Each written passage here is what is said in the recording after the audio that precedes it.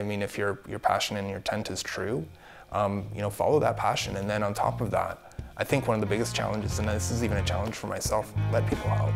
Because there are people out there that want to help. And so be willing to receive that. Allow people to contribute in the ways they can and want to.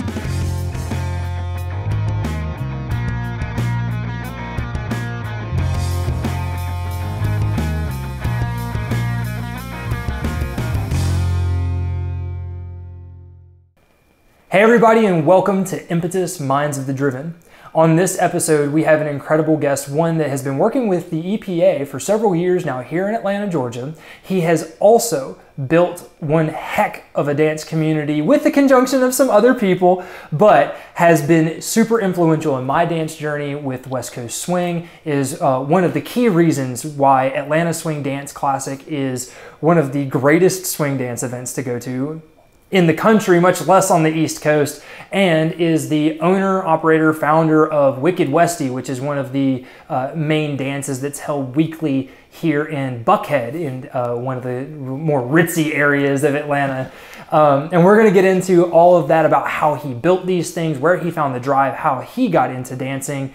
And if you want to get a little bit of what West Coast Swing is, maybe have a small lesson and see Alan and I dance, you have to go over to forerunnerproductions.locals.com. Over there, you will be able to be a supporter. That's how we keep the lights on. That's how we're able to bring you awesome guests and to be able to travel and have all of the great equipment that allows us to bring you superb audio and superb video all the time. So again, make sure you go over to forerunnerproductions.locals.com. Also, this episode is brought to you by Pale Horse Coffee. If you want amazing coffee to get you through the day, or specifically when you feel like death, make sure you go to palehorsecoffee.com and use promo code Forerunner at checkout to get 10% off your order. Alan, it's been like, what, 2 years, 3 years since the last ASC, since I got to see you. It was 2019. 2019, it's been a while. Well, thank you for all the kind words leading up to this, though. Really, thank you. It's really awesome to have somebody that it really has been. We were talking about it just before the camera started rolling, like to have someone that's been so influential in my dance journey to be able to come on and share your experiences and share what's driven you to be so influential in people's lives like this. If you've touched my life like this, there's no telling how many others. And to be able to get the behind the scenes look at it. I am extremely privileged to have you sitting here, man. So thank you for making time for us. Well, it's my pleasure, and thank you for inviting me. I appreciate it. Now, tell me, how long have you been living here in Atlanta? I've been living in Atlanta since February of 2005. Yeah, 16 years. And you moved here for work? I moved here for work from Jacksonville, Florida. Okay. And that was for the EPA. Right. So I moved here for the Environmental Protection Agency. That's correct. Awesome. So what do you do for the EPA? Currently, I'm a first-line supervisor. I lead a team of people that works in the FIFRA realm. So FIFRA deals with pesticides. So pretty much anything that people use to clean bacteria or viruses, or even goes into stuff related to crops and stuff like that. We have a role to make sure that it actually does what it says it does, and make sure that it's being presented to the public in a way that makes sense and that they hopefully use it correctly. Gotcha. So with you guys dealing with something that deals in viruses, you've probably been really busy over even in the lockdown period because of COVID and everything like that. There's been a lot of energy into the program, that's correct. And you just came out of a training program. What is the training that you've been going into? Well, the training that we're going through this week is more focused on leadership. So disc style leadership, 360, learning about myself. So it's been really interesting the first 2 days, and I'm excited for the rest of the week. Have you discovered what your leadership style is? Based on what we did today, yes, we went through it, and it's really interesting for me because when I first took the test back in 2011, I was in a very different role as an inspector. I ranked as an ID, and now I am I ranked as a CD, and now I rank as a SC. So my leadership style has switched a little bit to really, I think, kind of because of my position change. So I'm huge on leadership. So this is something that we didn't talk about in the notes. This is off the cuff. And I'm super intrigued now because I grew up reading John Maxwell, listening to Simon Sinek, Dave Ramsey, all of these guys that talk about leadership stuff, Ray Lewis and all the things that he talked about in leadership, especially whenever he was playing for the Ravens. So break down for me a little bit what SC style leadership is we say it was the disc style. Yeah. So really it deals with being pretty consistent, pretty calm, being able to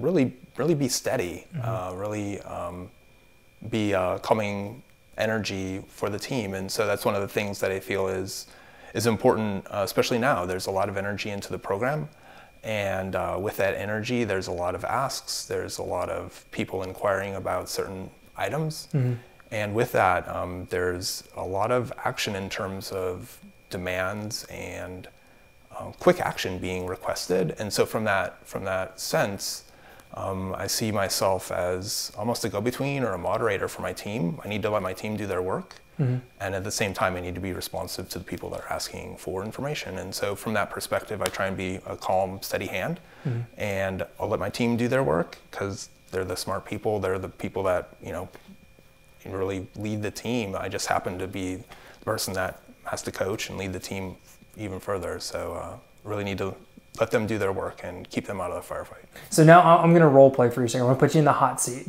I'm on your team. I come to you and I say, holy crap, Alan, we have this problem. Okay. Input problem that you see in your brain, audience input problem that you see in your brain. Doesn't matter really what it is. We have a problem. I'm freaking out. I don't know how to solve the problem immediately. What is your immediate response? And I'm sure that it's based on the problem, but generic problem, what's your response to me? Yeah, I mean, from that particular perspective, I'm going to ask some good questions, I hope, ask you to describe the situation. We'll identify particular task or particular action that can happen, if there's resources that need to be found, or pulling in other people. We'll identify those resources, get them to help solve that problem, and seek an amiable and hopefully worthwhile result out of it, and take action. All of that comes to my mind because I remember Simon Sinek telling this story of a guy that he used to work for. And Simon Sinek comes to his boss and he says, holy crap, I jacked up, I don't know what to do. And he was like, and his boss was just like, okay, yeah, you messed up. What are you going to do? And he's like, I don't know, I think we should do this. And his boss was like, okay, do that.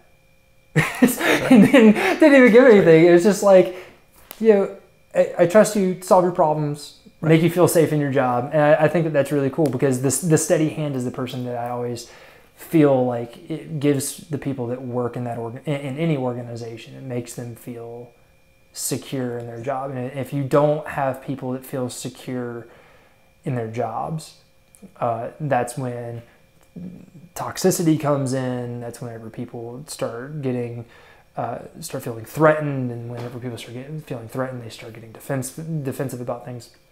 And so every organization, I think it's kind of cool to know what your leadership style is. I totally see it too. You've always been a really even keel guy, no matter what's going on. Yeah. So that's a really interesting thing. How did you? What did you get your degree in? And sort of walk me through how you, went from graduating in Jacksonville, working in Jacksonville, to moving to Atlanta. Yeah, that's a great question. And as we evolve and grow up and learn a little bit more about ourselves, our perspectives change, and we learn more about our interests. So graduating from Jacksonville University, which is a small private liberal arts college in Jacksonville, Florida, so the northeast corner of Florida, I graduated with a bachelor's degree in marine science. My senior year, I did an internship with the Florida Department of Environmental Protection. For lack of a better description, it's like the state EPA. Mm-hmm. When I was working there, I was really enamored with the energy and the passion that every single person I had the opportunity to work with put into their work and their belief in the environment. and finding ways to, you know, nurture the environment so it's there for future generations, but find ways that it is, you know, still functional in terms of us as people. Yeah, sustaining a population. Absolutely. Interesting. And so you graduate, you get to work for them. At what point do you get the job offer? Do you apply for the job? Great, thank you. And I had been looking, after about 6 years working for the agency. I started in 98, and 2003, 2004 was kind of exploring options, and I had the opportunity to work with a number of Environmental Protection Agency staff people. The way the federal government and the state government interacts is the federal government actually gives grant money. They give money to the states. The states then implement the rules, and so from that, from those interactions, there's oversight. Just, you know, making sure people are fiscally responsible with the money that the federal government is giving to the state program, and so taxpayer dollars, man. Taxpayer dollars, absolutely. And so as the EPA was doing their due diligence, I had the opportunity to work with a number of people from the EPA collaboratively, and you know, just really saw the work that they were doing, and was really interested and intrigued by the broad impact of the federal government, and just seeing how not only were they doing work that served the people of Florida, but for me, the piece that I was really interested in was the work that they were doing for the entire nation and beyond the nation, just globally. And I really liked the people, and it seemed like a really good opportunity for me in my career to kind of broaden my horizons. And they had a position. I interviewed. I think the interview went well, and they asked me to be a part of the team. So I said yes, and moved up to Atlanta in February. I didn't know a single person in Atlanta outside of Stacy McBreen, now Zellner, and I knew her through dance. But beyond that, I was a completely blind move. I was moving to the big city and didn't know a soul. Didn't know a soul. So we're gonna backtrack a little bit. You told me that you were in college from '94 to '98, and you moved up here in 2005. Yes. So you started dancing in 1999. Yeah, I did. How did you discover dance in general? How did you get into the West Coast swing community? Yeah, I found dance kind of right at the end of the neo swing era. So back in like the late '90s with the Cherry Poppin' Daddies and the Big Bad Voodoo Daddies and Zoot Suit Riot and all that stuff. That whole era was kind of just blowing up East Coast swing, and there was a local hangout that myself and friends frequented, and still living where I graduated from college, still a lot of college friends, and this was a particular venue that welcomed all ages. So it welcomed, you know, 18 and up. So it was, they didn't serve alcohol. It's kind of like a juice bar, muffins, all that other fun stuff. But they had dancing in the back room, and it was so much fun. It was people having a good time, you know, just dancing, rocking out. You know, there's just so much joy in that community. And so that really kind of was like my first taste of dance. And from there, it kind of blossomed with some of my really close friends. We were all dating some girls, and the interest in dance was there.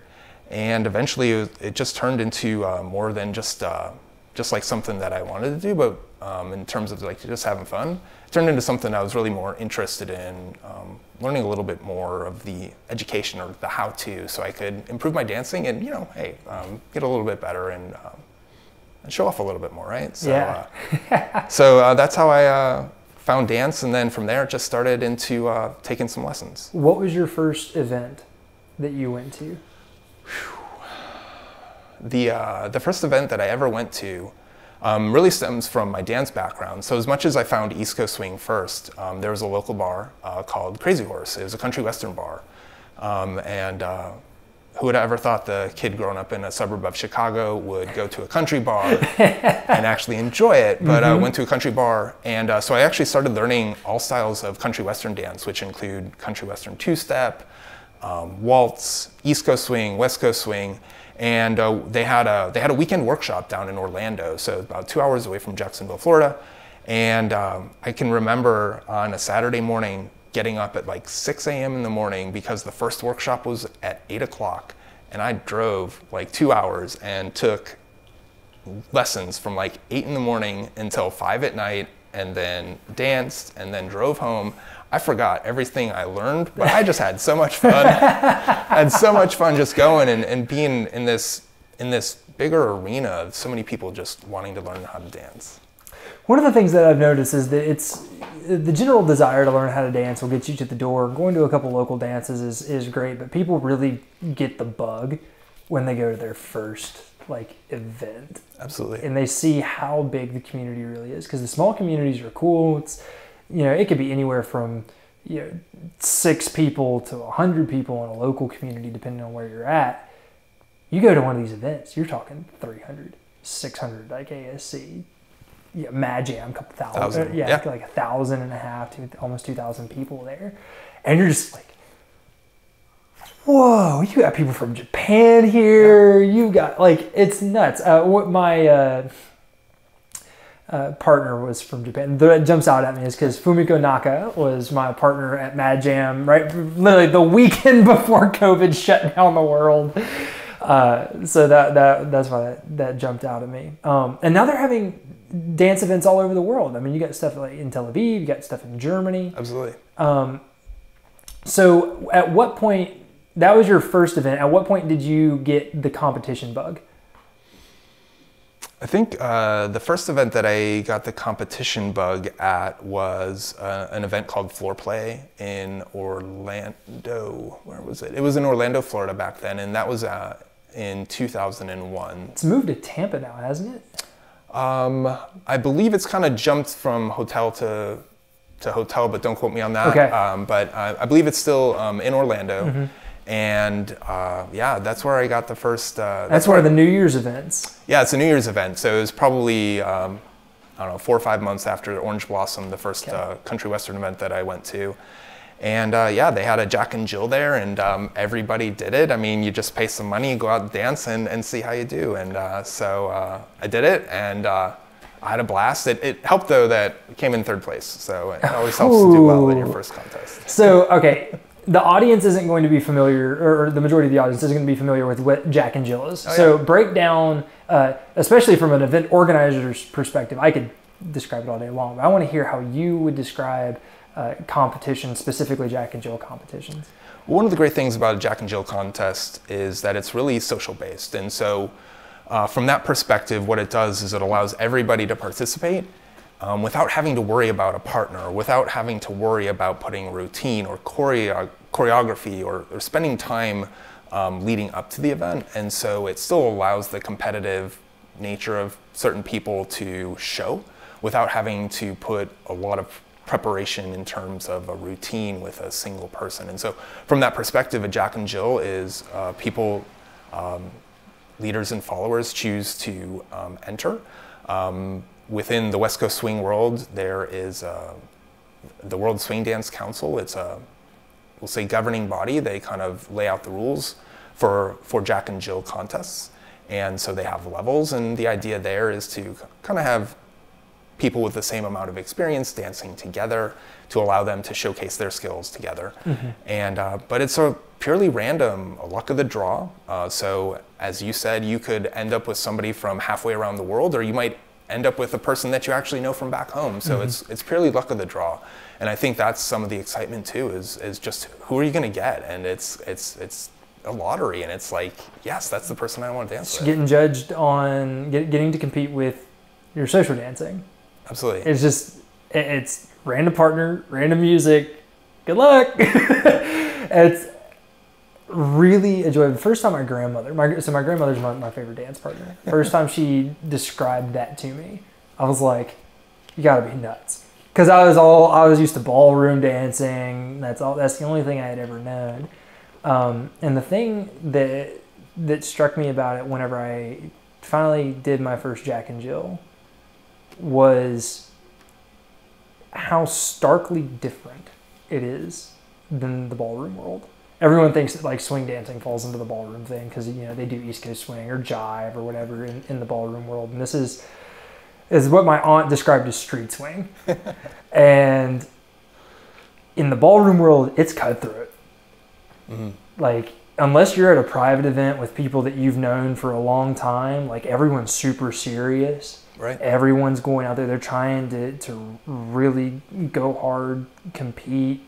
There's not a whole lot of congratulatories or handshaking and stuff like that. Like it's like going almost to like a major sports game with the different teams or just like the different couples that are out there.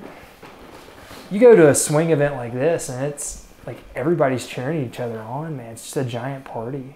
Absolutely. And I think for me, one of the things that really appeals to me about West Coast Swing and even the Jack and Jills is just the social aspect of the West Coast Swing community. It really, in my opinion, is driven by the social aspect of it.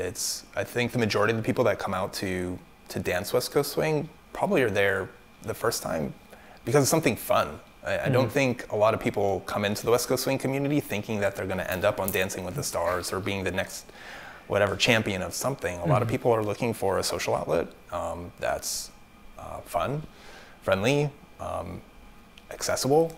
And so from that aspect, I think that's one of the things that's appealing to people. And for me personally is, one of the things that I love most about that community. Coming up here in a second, I'm going to ask you about when you decided to get involved or how you got involved in the leadership element of West Coast Swing and how you built Wicked Westie, your business. And for the audience, if you like this type of stuff, if you like the business building type of things, you are going to love our new show, Let's Talk Fortitude, where my dad, Big John G, interviews entrepreneurs with a specific fascination with veteran entrepreneurs on how they've built their businesses, the struggles and the successes that they have seen over the course of their time. We've just had a great interview with a gentleman who helped build BRS Construction, which is a pipe laying construction company. He's written poetry, psalmic style poetry, and understanding the struggles that he has gone through with family and illness and having to watch someone close to him have to learn to re-walk again. It's absolutely fascinating. So if you want that, you have to go to YouTube or wherever you get your podcasts and you have to search Let's Talk Fortitude. It is an absolutely wonderful show and we hope to see you there. Okay, so you've been in the community for a while now. When did you first take on, I guess that's a better starting question for this segment of it. When was it that you first forayed into leadership roles in the dance community? My first, for Atlanta, my first foray was really 2007, 2008. So kind of backtracking a little bit. When I moved to Atlanta in 2005, I really didn't know anybody, but I knew a little bit about dancing. I've been dancing for 5-6 years now. Been traveling some and met some people here and there. And so dance is a universal language. West Coast Swing here in the United States is the same as West Coast Swing in Japan or anywhere in the world. It's West Coast Swing, it's a style of dance. And so when I moved to Atlanta, I didn't know anybody, but I was like, man, the dance community, they're gonna be all my new best friends. And so I really sought out the West Coast Swing community because that's really over the 6 years that I had been dancing where my heart had really led me and where I really enjoyed that community the most and that style of dance. So I sought out the West Coast Swing community. And when I first moved to Atlanta, I didn't necessarily feel all that welcome into the West Coast Swing community. I was a little bit younger than the majority of the people that were out dancing. And so as much as I still enjoyed West Coast Swing, I was still looking for friends. And so I found the Lindy Hop community. And within the Lindy Hop community, which was a little bit younger at the time, I just felt really welcome there. And so I started doing Lindy Hop as well as West Coast Swing. And in the Lindy Hop community, they've run some dance events and just really enjoyed like the organizational aspect of running dance events. And so from that aspect, it really just kind of like triggered just something within me to kind of think about more about West Coast Swing. And so in 2006 and 7, I started teaching at a local studio, which really, I'm thankful to Sherman Murdoch, who was the studio owner at the time, for giving me the opportunity. And under his brand, I was a person on a web page, but he was bringing business. And from that perspective, I started to meet some people. And that kind of really set the ball rolling. And so from there, I started to gain a little bit of exposure in the Atlanta Swing Dancers Club. One of their leadership, actually the president at that time, I believe Seth Pratt, came and took a lesson and was impressed with just the energy that I was putting into the lesson and invited me to come teach for the Atlanta Swing Dancers Club.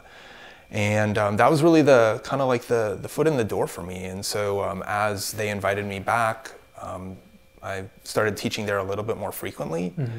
And through that, I started to develop the relationships within the club.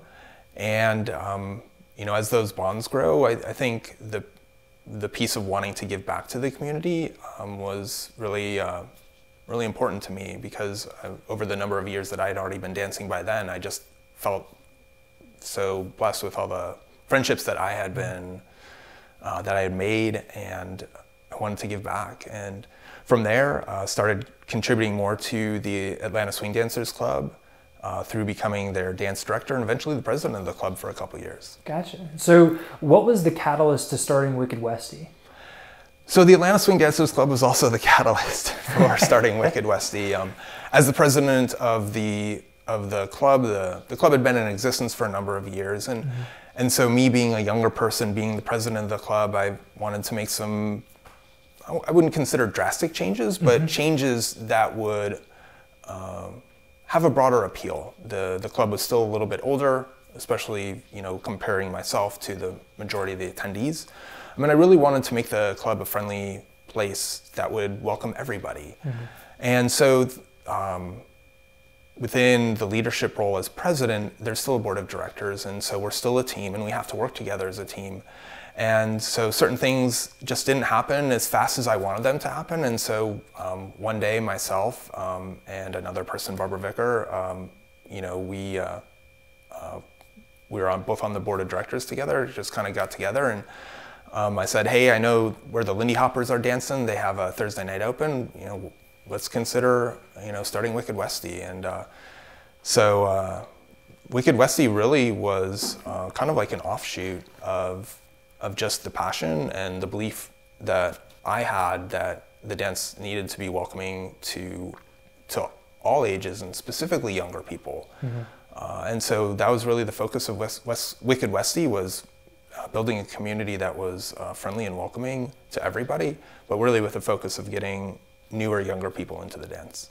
So I cracked a little joke, and it was probably a lost joke on anybody that doesn't know where Wicked Westie is, about it being in Buckhead, because anyone that knows Atlanta knows that Buckhead is kind of ritzy. It's where a lot of the rappers that have made it find their abodes. But Wicked Westie is in this clubhouse that is tucked back in the woods, back away from civilization, in the middle of Buckhead. And you wouldn't even know it's there unless you're getting invited to this thing. Even finding it with your GPS when you get invited to Wicked Westie is kind of fun, all except for the fact that you just see cars lined up in this neighborhood, and they just mostly young kids, right? Like 20-year-old to 30-year-old kids, all just walking down the street going to this clubhouse tucked back in the woods.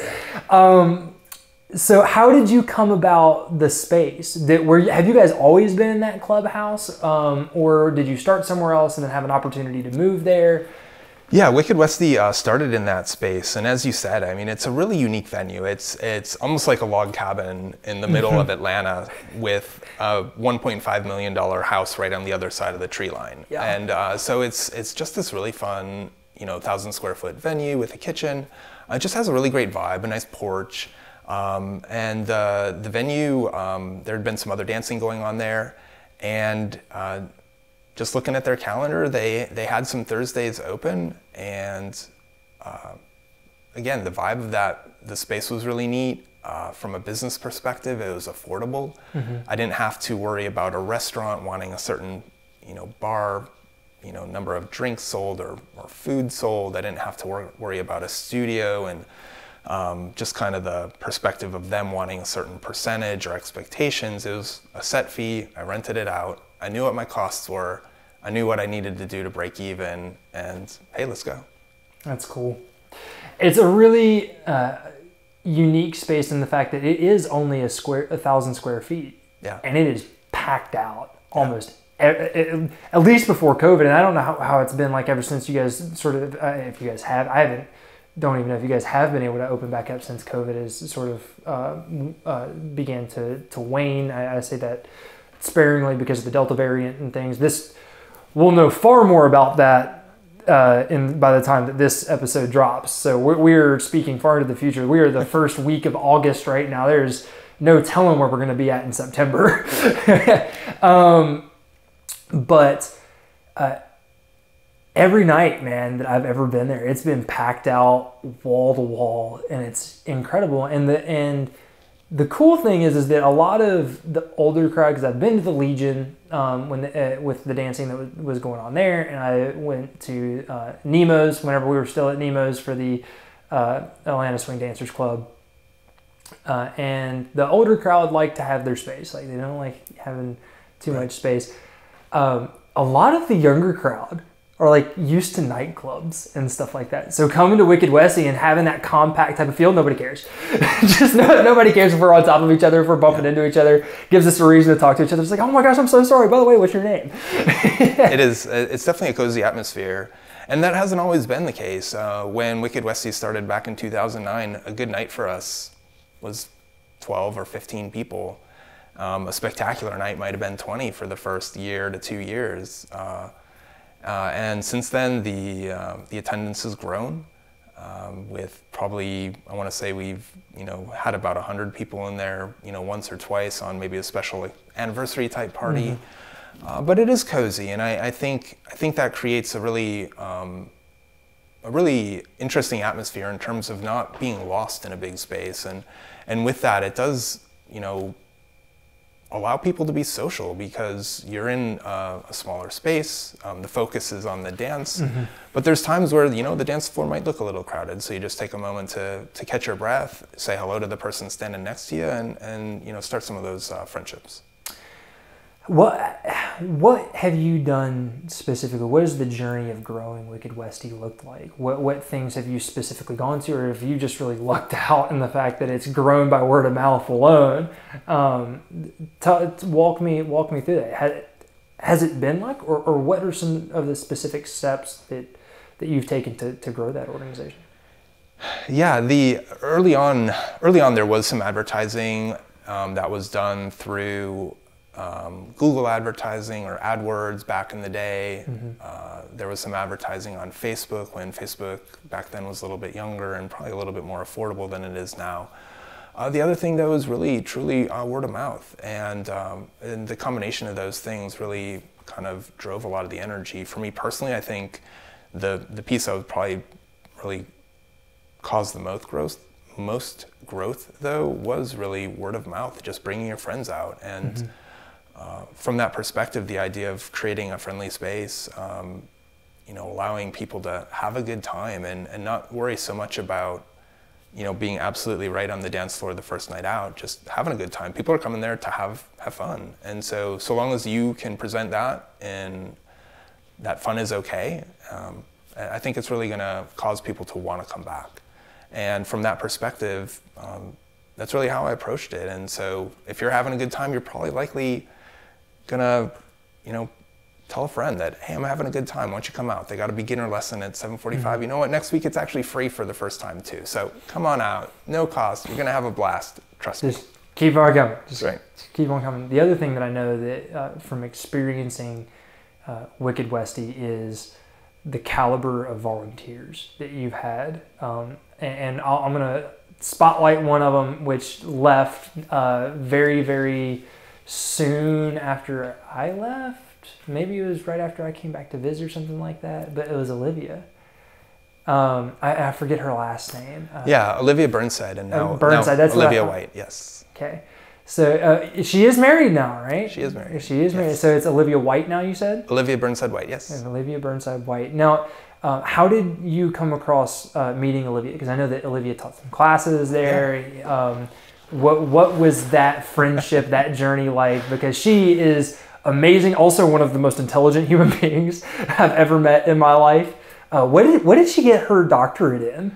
She's a doctor of something, and she's a real doctor. It's not like she is a doctor, and I don't want to do her any injustice. So okay. I won't specifically say what kind of doctor she is. But she's a doctor, and she's a real doctor. She's not a fake doctor. She got her doctorate degree from Georgia Tech, and Georgia Tech is a pretty tough school as it is. But getting back to how I met Olivia, this is one of those ones where I kind of just lucked out.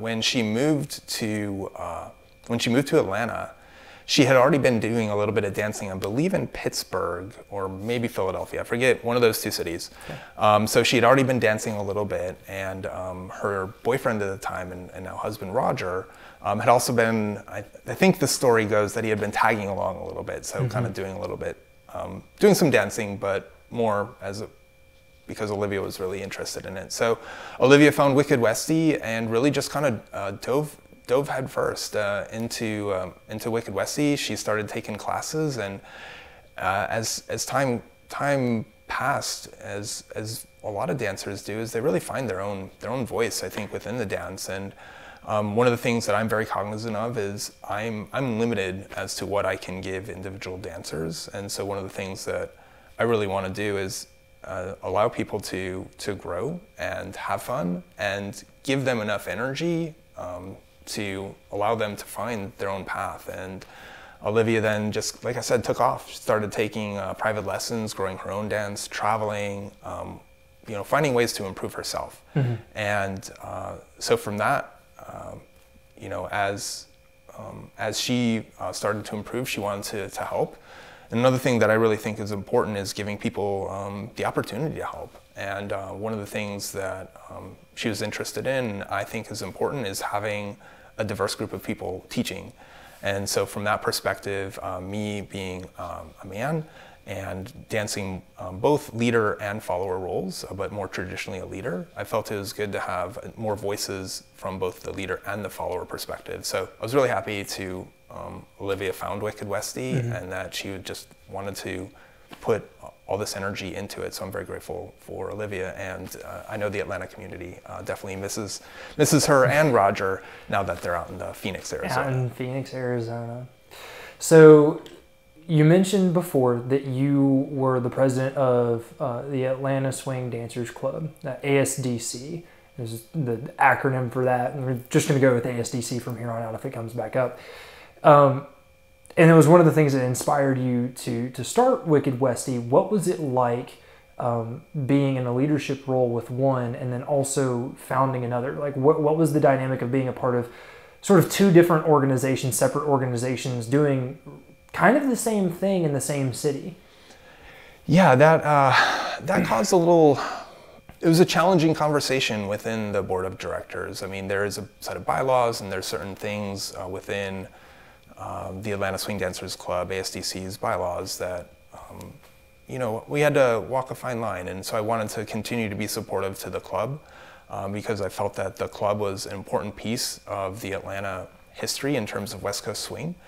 And I felt there was other things that I could also contribute to the community that I needed a separate avenue to take. So ultimately, the way that I intended to present it, and we intend things. People may not necessarily always understand intention, but was the idea is more people dancing is more people dancing, and so long as we can continue to build and grow. It was never my intent to take away from the Atlanta Swing Dancers Club. It was always the intent to build a community and expand that community, because I would love to have 50 people on Thursday, and all 50 of those people come out and dance with us on the weekend.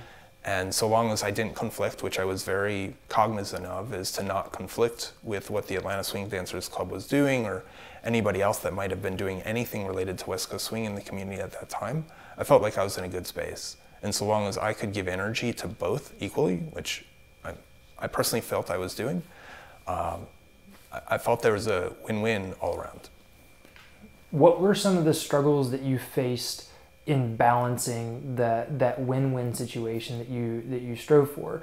You mentioned before that there was some maybe some miscommunication or misunderstanding as to intent.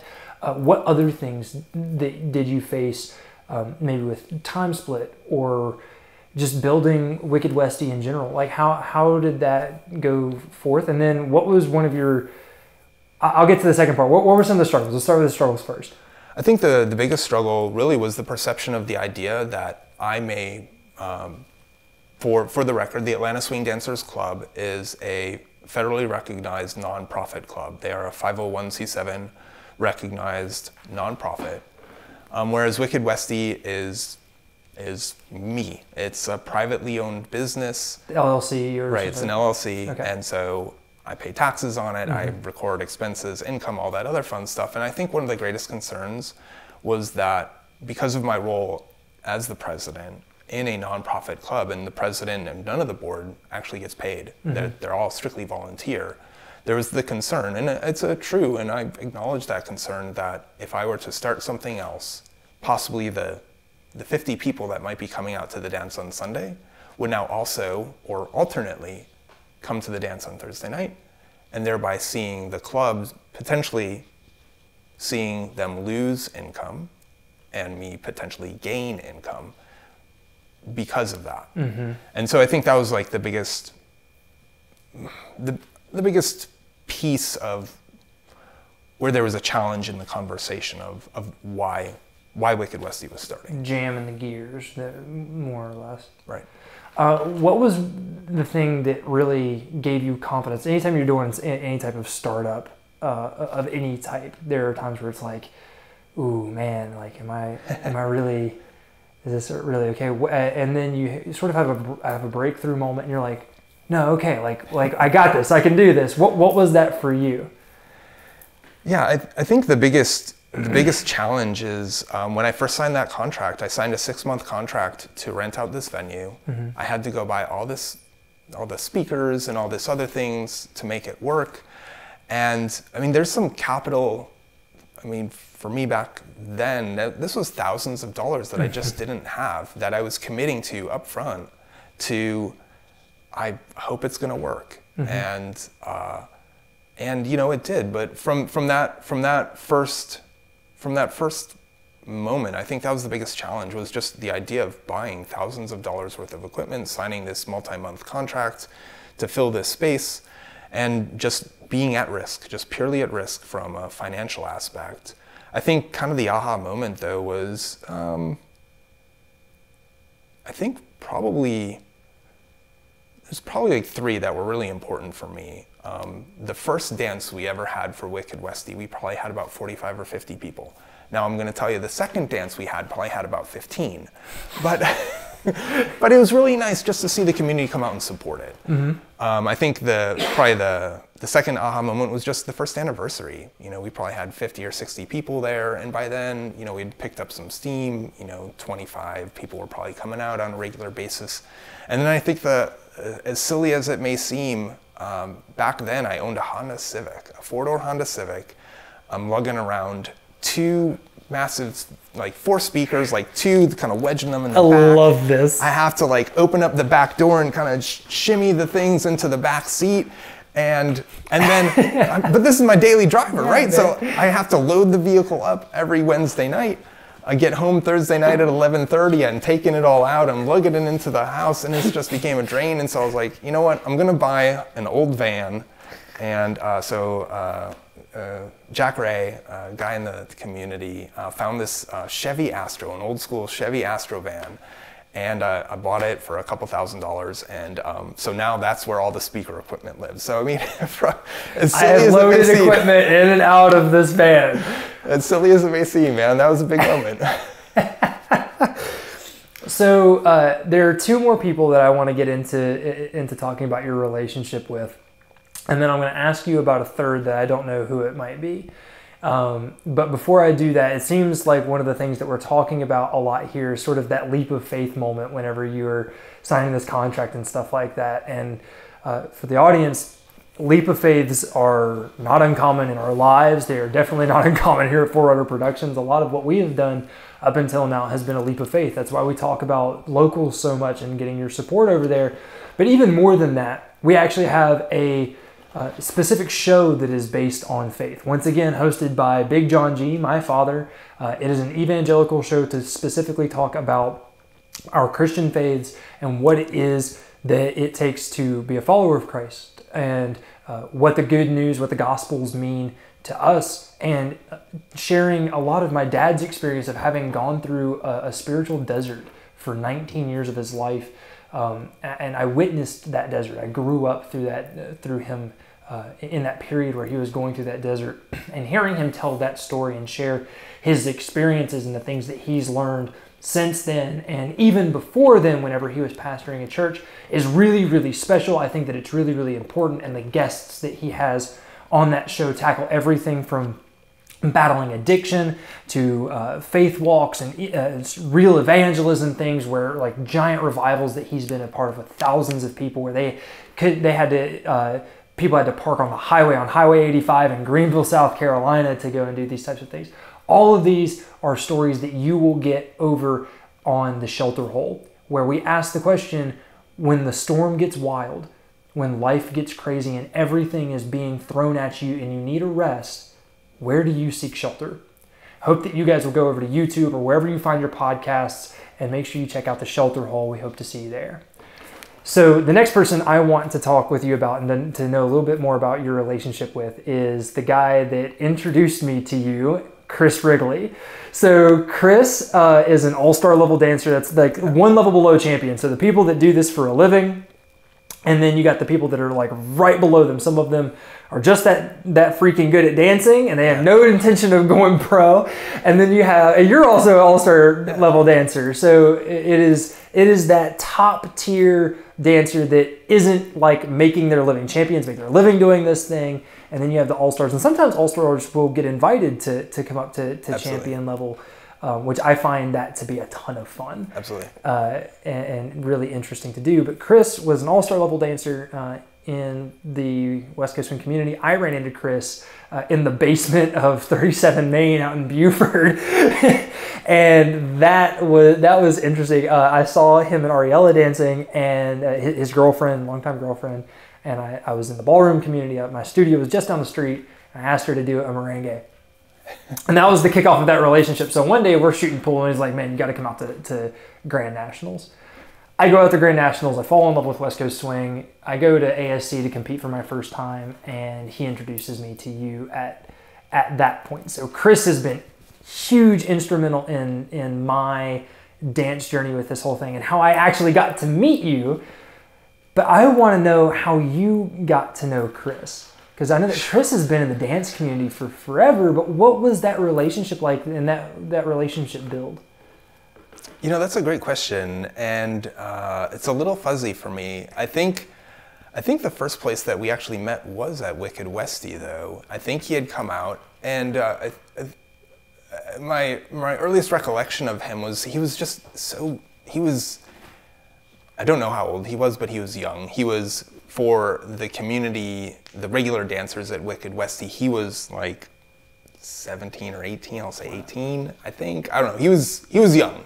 That may not be the right age, but generally speaking, he was young. But he was just outgoing, gregarious, just like having a blast. And he just invoked a lot of positivity and just this absolute, just having a ball. And you know, I think that's from that personality side of him. I think that's really kind of you know, just one of the things that, you know, you see in people, and you know, it just kind of catches you. And I think from that perspective, him being new to the community, and that's one of the things that I really try to do, is make sure that I'm meeting people as they're walking into Wicked Westie that are new, and I want to, you know, shake their hand, introduce myself to them, thank them for coming out, and as the host, I feel, you know, it's an honor when somebody new walks through that door, and just Chris's energy though was just spectacular, and I think that's one of the things that just my earliest memories, and then from that time forward, I know he got involved with traveling a little bit in one of the local shoe vendors. And so from that perspective, I knew he lived a little bit further away from the Atlanta area, so it wasn't like he could always make it to Wicked Westie. But at that time, you know, traveling to an event, you know, once a month, you know, I would always see him, you know, vending shoes and being there. So it was always just, you know, nice to say hello and just see him and that smiling face. And so so I think from that perspective, it's just I had an appreciation for who he was and just the passion that he brought to the dance and how he put himself into it. You've already used one word to describe him, which is gregarious. And I think that's a phenomenal word. However, I'm going to strike that from this next thing. You are allowed to describe Chris in one word. Gregarious is off the table. What would you use to describe him?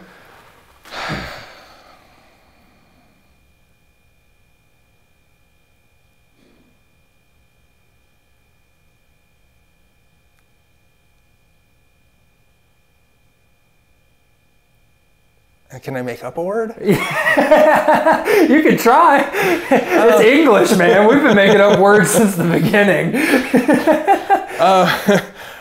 You know, I'll stick to the word energetic. Okay. Energetic, and I think that's a good word. I'll take your energetic and I'll raise you one, and that is loyal. Loyal. That man, no matter how long it goes between him and I talking, and we've never hung out a ton. We've hung out a little bit at events. We've hung out a little bit, right? We caught each other just in passing. I had just moved down here from Charlotte, and he was just getting ready to move up to Charlotte for a business opportunity. And we just barely caught each other in passing and became really close friends. And he was one of the first people, when things started going south for me in the ballroom dancing business, he was one of the first guys that looked at it and said, "What are you doing? Get out now." And I thought he was crazy. I thought, because I trusted my business mentor at the time, who was also one of my partners. And he was like, "Dude, you're nuts. Like, there's no way. There's absolutely no way." And yet, no matter how many times I didn't listen to him, or how many times, like, or how long it goes in between talking to this guy, I know for a fact I can pick up the phone and be like, "Yo, Chris, game of pool?" And he's just like, "Yeah, man, let's go." So, and the way that he introduced us, actually, because the way he introduced us was I needed a place to crash. I was traveling back and forth to ASC from my apartment out in Gwinnett. And ASC is held in the Atlanta Swing Classic, the big event that you help run, which we're going to get into next, is held like downtown or in the inner loop of Atlanta. Yep. And I was like, "Man, do you know anybody that I could crash this?" Like, hold on, we'll get a hold of Alan. It ended up not working out that night, but I was like, he got me in contact with you so I could crash on the couch in your hotel room. That's how this whole relationship started. It's all because of Chris. So the next person I want to ask you about is one of the champions that makes his bread and butter in the dance community, good old Tennessee boy, PJ Turner. How did you meet PJ? I met PJ obviously through dance. From the way I met him, actually more was a teacher-student relationship initially. PJ and his wife Lisa and Jim and Kelly Rainey were both living up in the Knoxville area, so it's about 4 hours from here. And they were teaching at a country bar called Cotton Eye Joe up there. I believe it's called Cotton Eye Joe. And that has to be a lawsuit waiting to happen. maybe called the Joe. But they were teaching up there, and they always were putting on.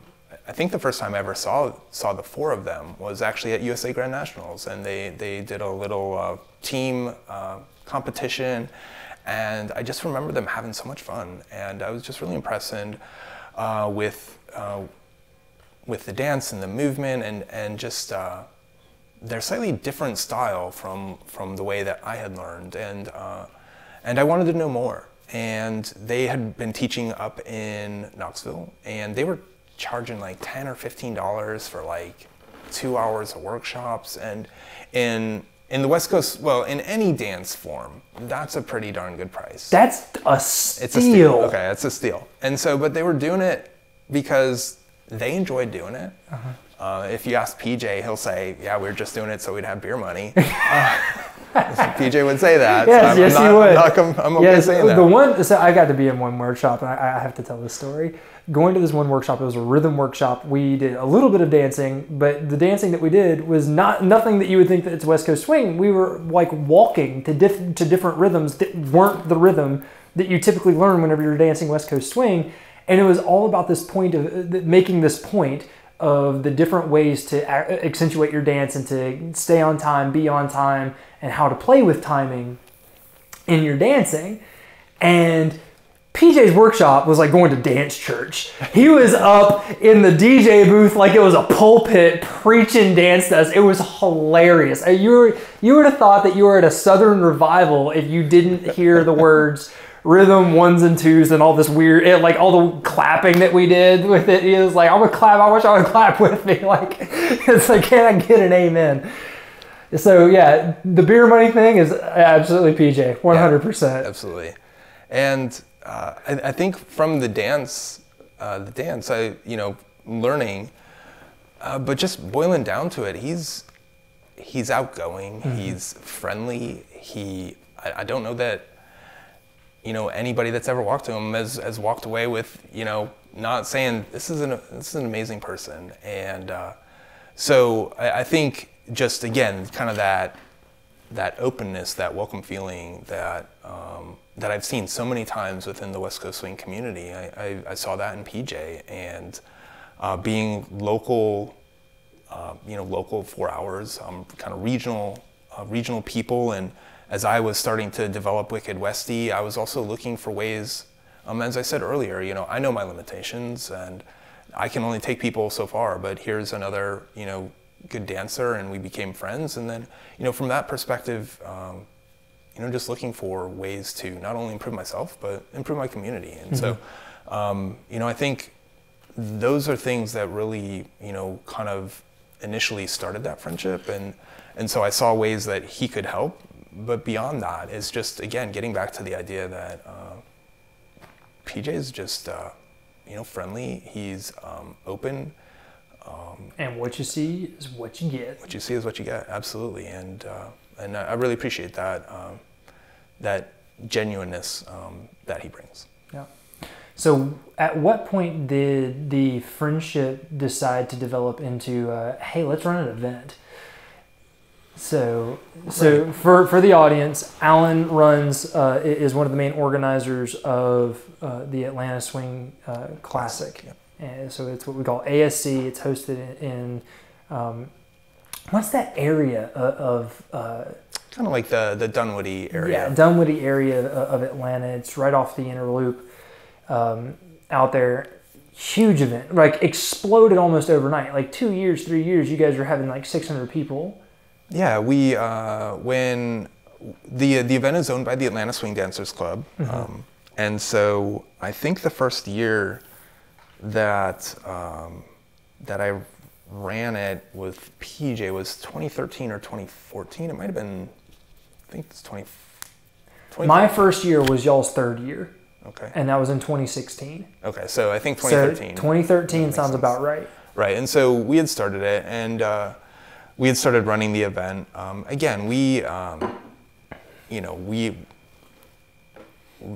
club invited us. We have a contract, kind of says, certain expectations, and from that perspective, though, again going back to knowing oneself, I know from myself, I'm more of the planner, organizer type person, and I felt like I needed another person that would be able to contribute more of the, for lack of a better description, personality side, right? And so, and I think from that side of it, my already having a friend there, and just knowing where some of my strengths were and some of PJ's strengths, I think from that perspective, I was like, hey, there's this opportunity. I think it would be a really unique thing to be able to take a leadership role. And so, are you interested in and working with me and you know, taking this event and livening it up a little bit. And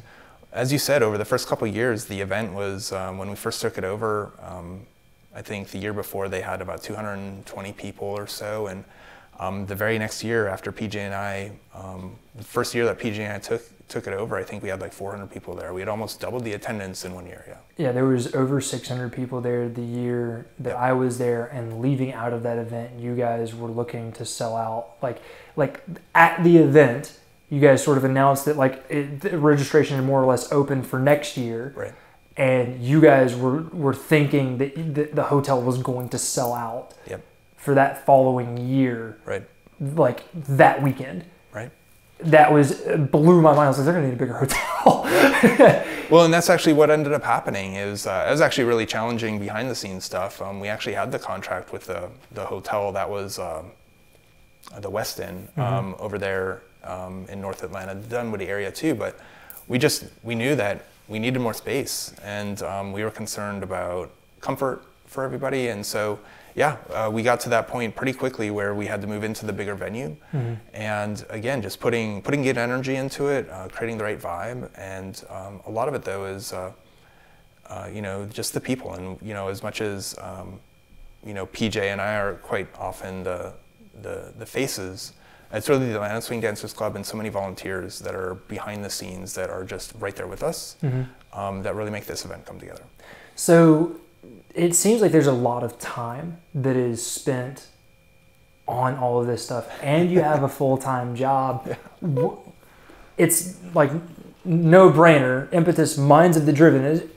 It's obvious that you're a driven individual. Where does your drive come from? Like, what was the impetus in your life that was like, no, I'm going to do these things, and I'm not going to let anybody tell me no? Yeah, I think there's a unique aspect about what I would consider like the weekly dances, such as the Atlanta Swing Dancers Club or Wicked Westie versus the Atlanta Swing Classic. I think for the weekly dances, a lot of it is just seeing the pure joy and giving people the opportunity to do something in a comfortable way that they may not have done before. And again, kind of going back to like the idea of Olivia and some of the other teachers that currently help or DJs are just like giving those people the opportunity to contribute in ways maybe they had never expected. And actually, a while back, one of the teachers that at Wicked Westie had told me that through teaching at the dance, they had become more comfortable in their professional world because they were more comfortable speaking to people, especially people they didn't know. And so when they took some of the skills that they were, I guess, offered, you know, in Wicked Westie, that they took them, those skills that they gained in a friendly atmosphere, no pressure atmosphere, like these are just people that want to learn how to dance. You're the smartest person in the room talking to them. You're okay. But taking those skills of being comfortable in that atmosphere and taking them into the professional world, like those are things that are really neat. And just having the opportunity to see that, see friendships happen, know that people are going out to pizza afterwards, and just all these relationships that are built. And so those are things that I take pride in on a week-to-week and day-to-day basis.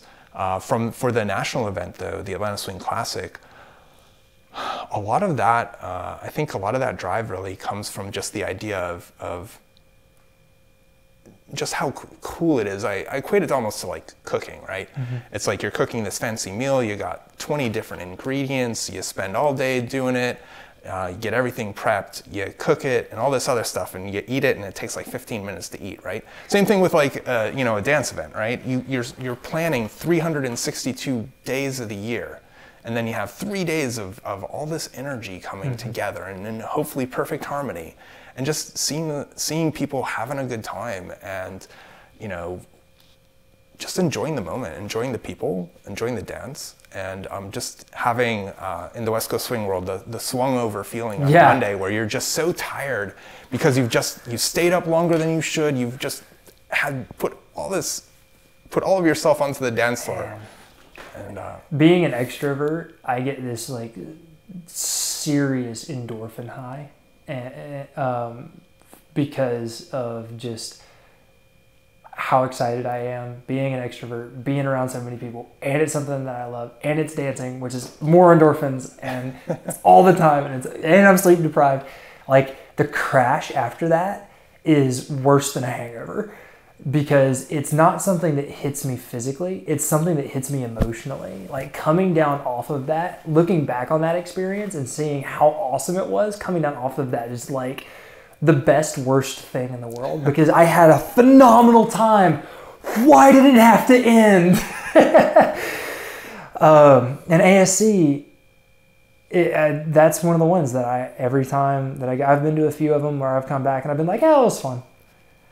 ASC is one of the ones where I'm just like, it's one of the places that I call, like, I claim two hometowns. I claim Charlotte and I claim Atlanta. Charlotte's where I grew up, and Atlanta was the first place that I moved when I stepped out on my own. And this is my West Coast Swing home. This is where I started dancing West Coast Swing. And so I take a lot of personal pride. It's like that's my home event, right? That's my home field. Like, you know, the home field advantage for me is going to ASC, being in Atlanta. And so the come down off of that high. Yeah. Is there anybody that you have really looked up to as a mentor that has helped influence that same type of drive, that has helped instill the work ethic and the I'm not going to quit, I'm going to see this through, all of that type of stuff? Because the next thing I'm going to ask you is going to be like, what are some of the struggles that you faced, and how did you make it through it whenever you're developing the event? What are some of them that are like one-time horror stories, and then like what is some of the stuff that is sort of consistent? It's a battle you sort of got to face every year, and you kind of get better at facing. But who is that person for you? There's a lot of people that have had that have been extremely influential in my dance career as well as my life, and I think within my career, I'll kind of touch on a couple different people really quickly. I think for my professional career, Ashwin Patel, he was my first real supervisor at the Florida Department of Environmental Protection, and he just he wanted to see me succeed. He wanted to see his team succeed, and he made it so that we could. And I think just seeing that and the tutelage that he provided, I can remember one time very, very distinctly. We were in a meeting, and I flew off the handle. I was way out of line. I knew it, and he could have, just shot me down right there, just blown me out of the water in front of a number of people, but he didn't. He took what I did, steered away from that energy that I'd put on the table in that meeting, and then counseled me later. And the way he handled that, I'm forever grateful. In the dance community, the Dillos, Tony and Debbie and their family, they were actually some of the people that I learned dance from first. The other piece, though, is that they were also traveled. So when we talked earlier about, Orange Blossom or Floor Play, they were some of the people that I originally traveled with. And one of the things that I think is really cool about dance events is when we go to dance events, a lot of times we'll spend time in, to save money, we'll room with our friends, right? Yep. Or sometimes crash on a stranger's couch. But and a couple of years later, enough of the podcast off, you never know. You never know what's going to happen. But from that perspective, they were local teachers, but they're old enough that they have kids that are my age, right? Mm-hmm. But they made me feel welcome, and they allowed me to stay with them when we traveled to dance events, and they really kind of welcomed me into the community. And again, going back to like that welcoming feeling that I try and personify today, I think they really personified that initially for me. And those folks are some of probably the most influential people in terms of where I am today professionally and with my career. Mm-hmm. So if you're willing to tell a story out of school, what is a story from the management building of ASC or even in the community that was just like a horror freak show, and how did you get out of it?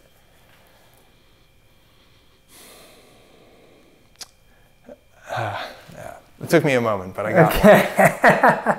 You know, there was, before the Atlanta Swing Classic and after Wicked Westie, there was a dance event called Sweet Side of Swing. And I was the owner, or I am the owner, and I ran the event. And the very first year that we put it on, I'd only hired 4 teachers. And there wasn't a lot of room for anything to happen where somebody didn't show up. But one of the teachers, I can't remember if it was the night before. I actually think it was the day of the workshop actually supposed to start. I got the phone call that I'm stuck. I am not going to be able to make it. I'm really sorry.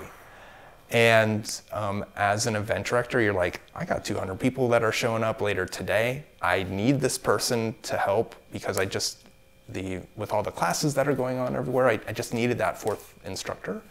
And so really quickly, we called Deborah Seke.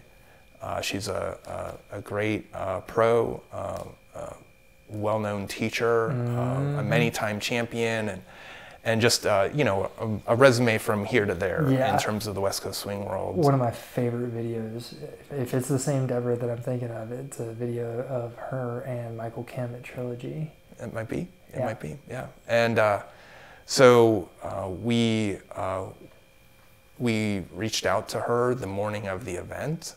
She's like, I'm on it. I'm driving to the airport. I'll be there tonight. And she was.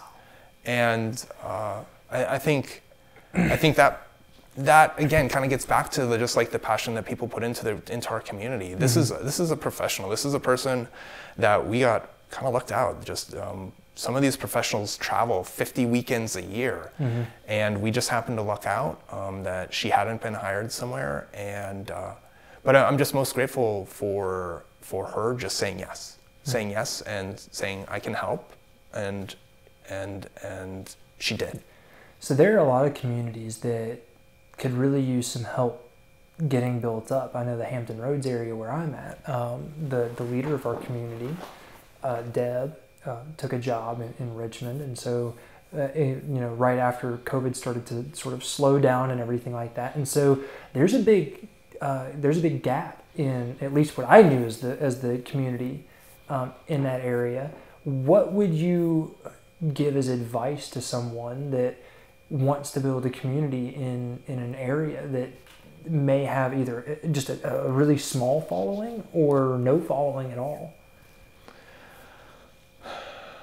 Leap of faith, right? Yeah. You talked a little bit about it earlier, and I think you had mentioned a couple authors earlier that you're a fan of, and one of them being Simon Sinek, and one of his books is, you know, Start With Why, right? And I think from that standpoint, you know, why are you doing it? And I mean, if your passion and your intent is true, you know, follow that passion. And then on top of that, I think one of the biggest challenges, and this is even a challenge for myself, let people help.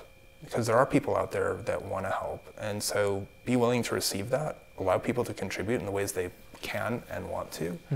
And from that perspective, you know, put good energy into it, find good people, and you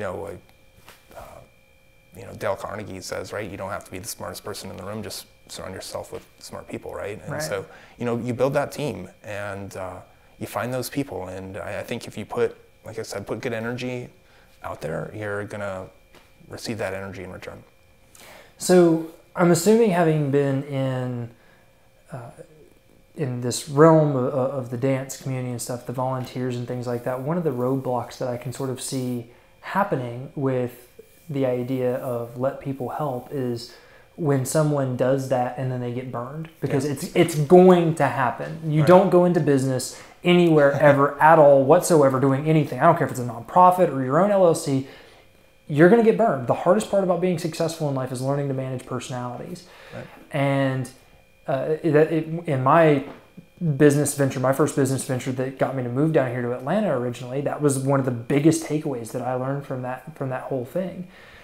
So first of all, what, like, have you been burned? What was that situation like? And then how did you move forward from it? And then we'll talk a little bit about how do you learn to read people a little bit more so that you can make a better judge of that. So start with me for give me a tale. Obviously, no names. Our job here isn't to embarrass anybody, but give us a story of a time that you trusted someone, and not just like, hey, I can't be there, but like you got really burned by someone in a situation that you were relying on, and your thought process to come around on that. Yeah, that's a challenging question, and where my mind immediately goes, it really comes down to going back to what I said a few moments ago, is surrounding yourself with the right people, and and as you said, there can be times where you have people around you, and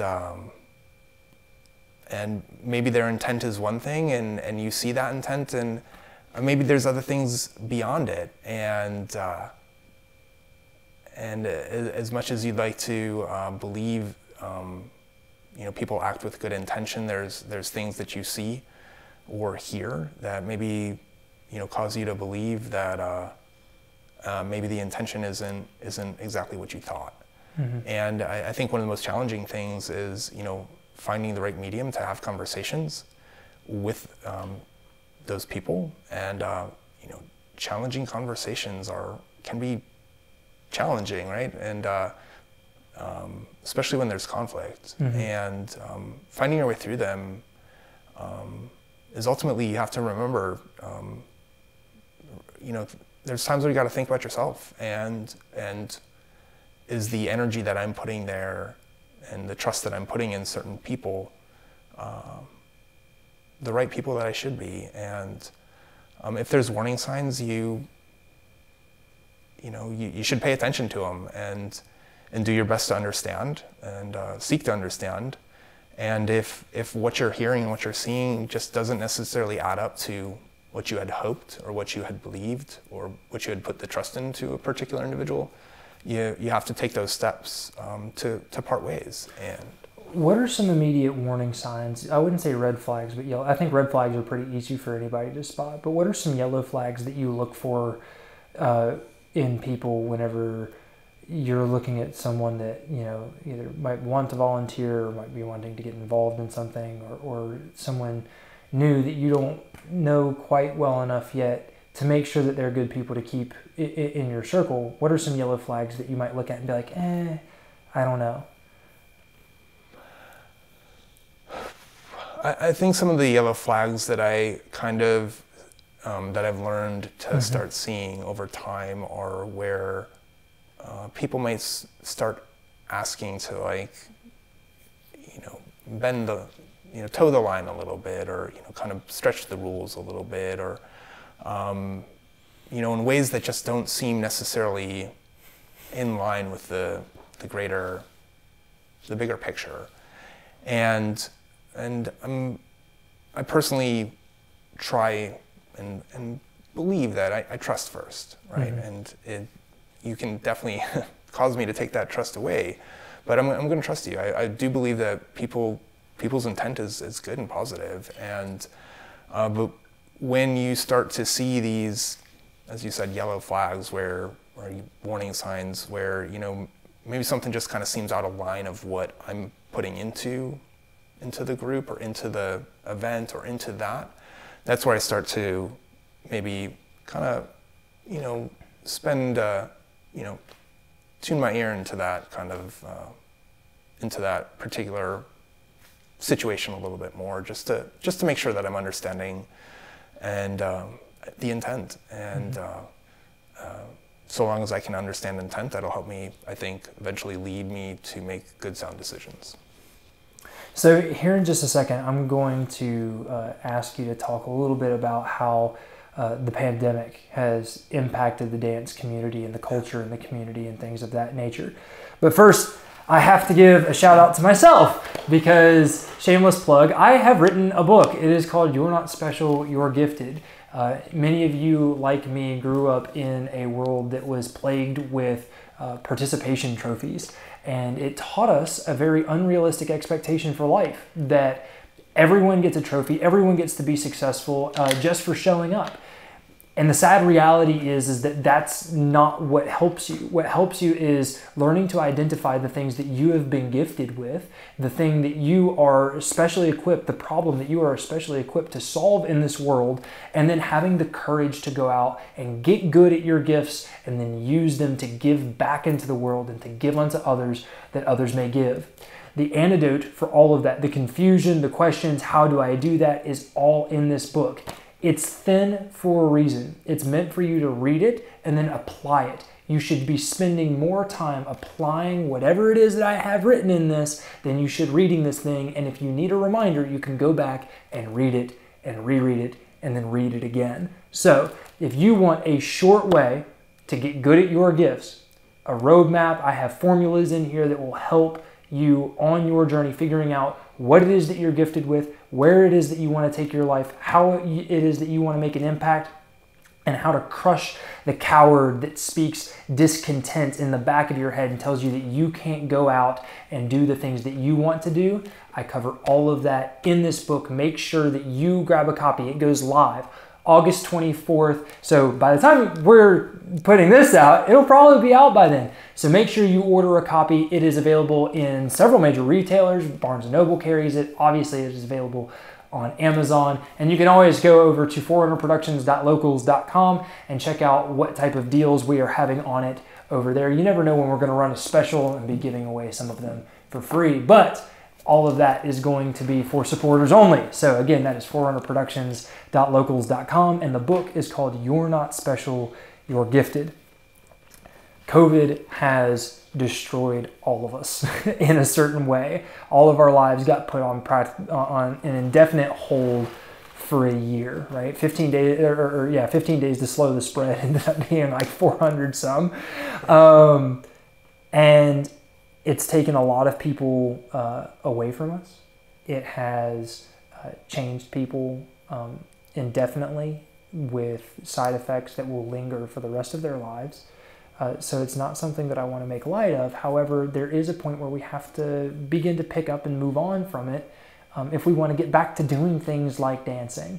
However, I have also noticed that not only nationally, but specifically in our community, there have been some culture shifts. And so I want to know from you, what is the biggest impact that COVID has had on the dance community besides shutting it down for a year and a half?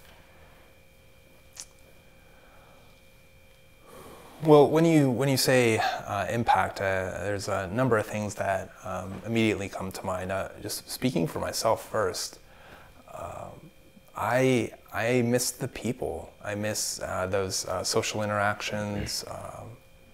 I miss seeing those friends on Thursday night and just knowing that I'm going to be able to go there and say hello and shake their hand, give them a hug, share a dance, ask about their week, find out what's going on. And so when we talk about impacts, me personally, I kind of float between the introvert-extrovert line. I'm probably right in the middle. If I took a Myers-Briggs test, I'd probably score an E one day, and the next day I might score an I. So, I'm kind of floating that middle piece, and I'll tell you, the past 18 months, my eye is full. My introvert side is full. I'm so ready to extrovert, and so just be around people again, and without concern. And then I think some of the other things that I've definitely seen is people like we were talking about earlier, PJ Turner. PJ, that's his career, is dance and going to events and teaching private lessons and group lessons and stuff like that. So one of the other things is PJ Turner, and just dance is his career. Mm-hmm. And for him, I've seen, you know, the careers for certain individuals be, you know, paused or taken away from them due to COVID, due to safety concerns, and then the other thing too is just listening to people, and everybody has a perspective, everybody has personal thoughts and opinions, and they're all valid. So one of the big divides that is being pushed in all of our lives right now, and it's almost impossible for it not to permeate into the dance culture, is the vaccinated versus non-vaccinated. Those that want to trust the vaccine and they think it's a safe thing to do, and then those that don't trust the vaccine because of how fast it was rushed out, or for whatever it is, Sure. Sources that they're getting information from. So far, any event that has been open, save for one in Florida, has been vaccinated only individuals. And online, in some of the dance chats and things like that, there seems to be an increasing divide, or even like this brewing animosity. I wouldn't say it's quite to animosity yet, but it could almost seem to get there between those that are vaccinated and those that are not vaccinated. So as an event coordinator, as a leader in the community in a certain way,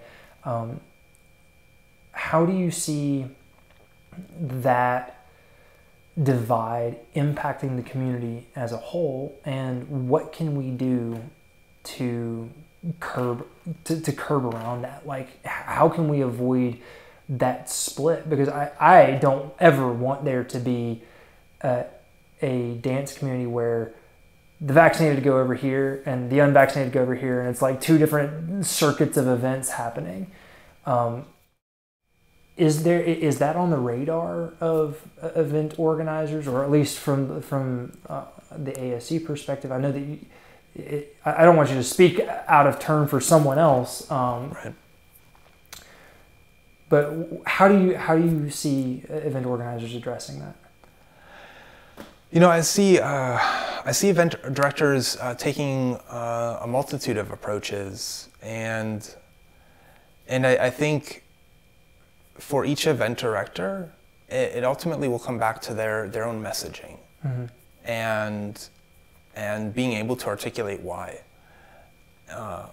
For me personally, I take great responsibility when I open that door for Wicked Westie, in terms of being the event host, and I feel a sense of responsibility for every person that walks through that door. And from that perspective, for myself, that's where I'm challenged with the questions of, you know, what is safe? And how are my decisions potentially impacting every person that walks through that door? And with COVID, potentially every person that person then comes in contact with.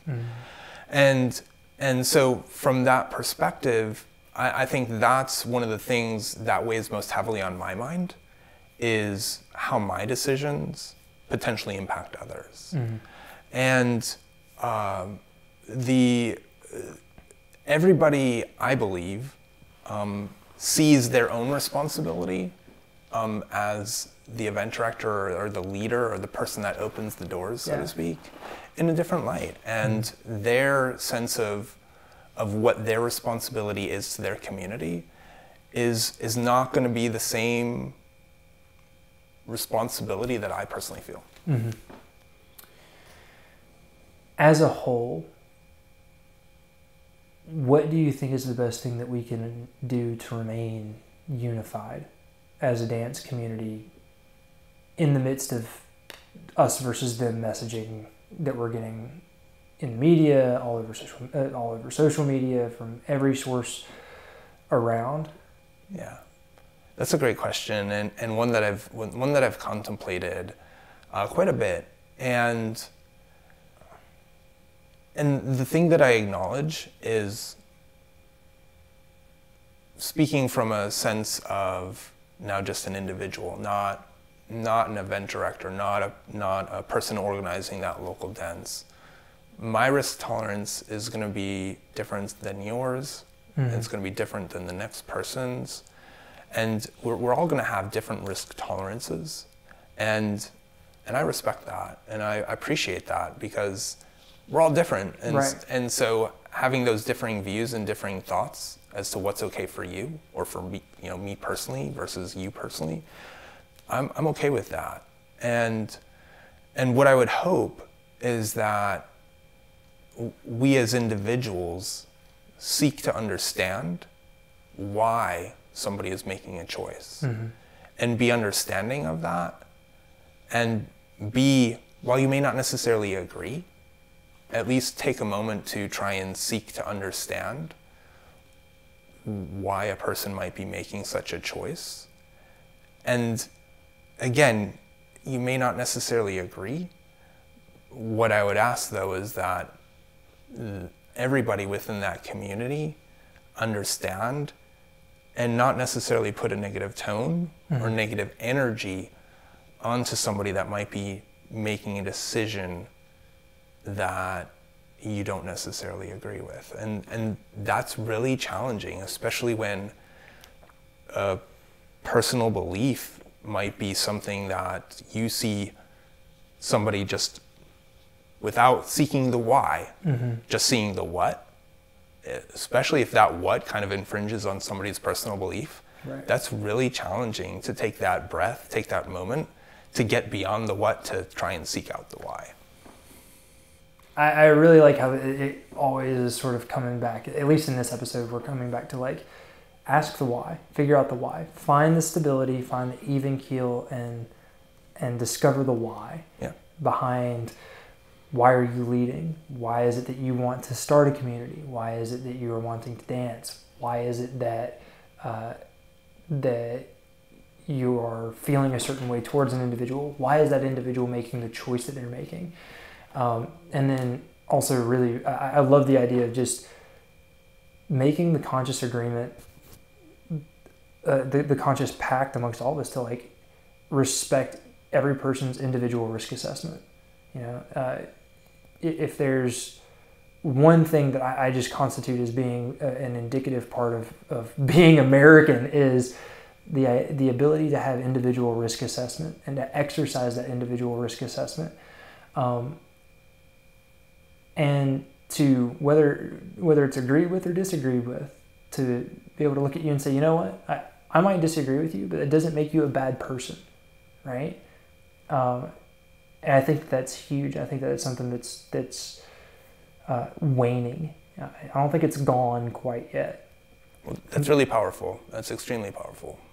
Yeah. And one that I hope everybody in our community can kind of take a moment to pause and think about and see how that resonates with them and be introspective about what the energy they are putting into that community. And it's challenging. It's really challenging to be introspective and pause to try and understand the why. Mm-hmm. So last question, and then we're gonna get into a lightning round and wrap this up and do a little bit of dancing. And I know you gotta go. You gotta work tomorrow, man. So you're not as lucky as me. I just get to like interview people. This is great. The playing field has been leveled. COVID in a lot of ways has really re-leveled the playing field. No one's been traveling to events. No one's been like people might have been drilling at home and taking online lessons and stuff here and there. But if anyone wants to get into or rediscover the habit of dancing, seems like now's a great time. Absolutely. What type of words of encouragement would you give to a first-time entrant into the dance community, or to someone that might have put it down and is thinking about getting back into it now? Well, I think to everybody that's contemplating exploring dance for the first time or coming back into it is feeling, understanding the idea of coming into that community, of looking to have fun, learn something new, meet some people, dance, move. When it comes down to it, I really think that, you know, dancing and West Coast swing really kind of hits a lot of those really great movement and social aspects. There's ways to stimulate your brain in learning. There's interactions of meeting people and memory, movement. So to a certain degree, movement is a form of exercise. Mm-hmm.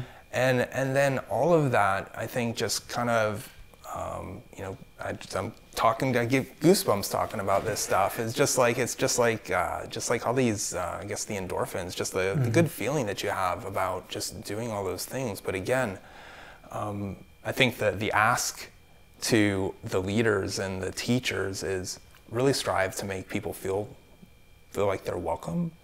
And for the people that are new or just getting back to it, you know, give it a shot. Don't be concerned about knowing it perfectly the first day. See just the fun. Take a moment to stick around after class and see people dance and just having enjoyment of being there, being with people, moving and just sharing joy. And so I would hope that, you know, people just get out and find this as a way to have a really great time in a great community of people that are really just ready to get out and socialize and have fun. It's an awesome note to end on, man. So we're gonna get into the lightning round. The lightning round is just a list of questions where you're going to give me like the first thing off the top of your head. Okay, so it doesn't have to be one word answer, but it does have to be quick. I'm a little nervous. You're not allowed to think about a whole lot with the very first thing. I wasn't prepped for this, man. You didn't prep me. That's the great. Yeah, I used to prep people for this, and the whole way I prepped them for it was I was like, I'm just gonna ask you some like one word topics, and then I realized like it's so much more fun just to surprise people with this thing. So I'm ready. All right, Atlanta. Peaches. The beach. Sand. Windy City. Home. Robert Royston. Roro. Just Roro. That's his brand. That's all we get. That's his brand. Yep, that is his brand, isn't it? That talk about an interesting character. Stroking, man. The song Stroking. Sorry, I got something in my eye, man. You're okay. Give me a second. Sorry, folks. I literally have something in my eye. It makes me look like I'm crying. I mentioned Roro and he's just in tears. It's so great. It's so great. Oh my gosh. I just remember that dance with Trendolin. It was amazing. One step. Say that again? One step.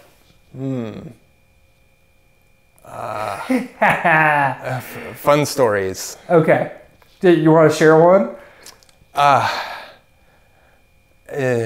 Yeah. So a group of us went out to this this 80s 90s party at a hotel. We were very out of place. Okay. Very out of place. And it was all West Coast swing dancers. And it was just people like kind of in a disco atmosphere, just bumping and grinding on each other. And so we were kind of sitting on the side.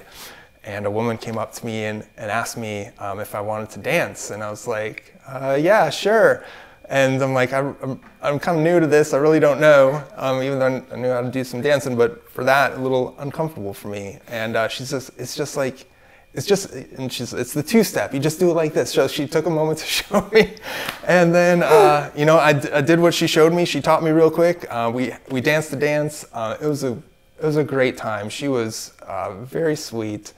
I felt extremely awkward, but it was just amazingly cute and such a fun memory with all the people that were there at that event. Man. All right, last one. When are you gonna let me MC at ASC?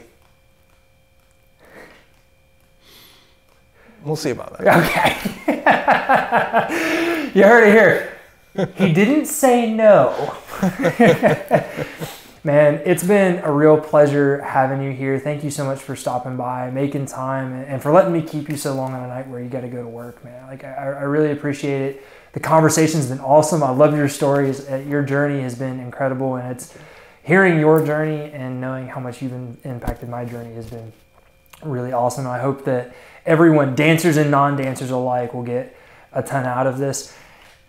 If you want to see Alan and I go through a really quick beginner's West Coast swing lesson and me make a fool of myself because I haven't danced in absolute months, not even practicing, make sure that you go over to forerunnerproductions.locals.com and become a supporter for the bonus content. Also, grab a copy of my book, You're Not Special, You're Gifted, out August 24th, to make sure that you are vectoring your life and you are crushing the coward and that you are using your gifts to give unto others that others may give.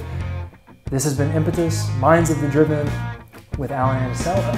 Thanks for being here again, man. It's been a pleasure. Thank you so much.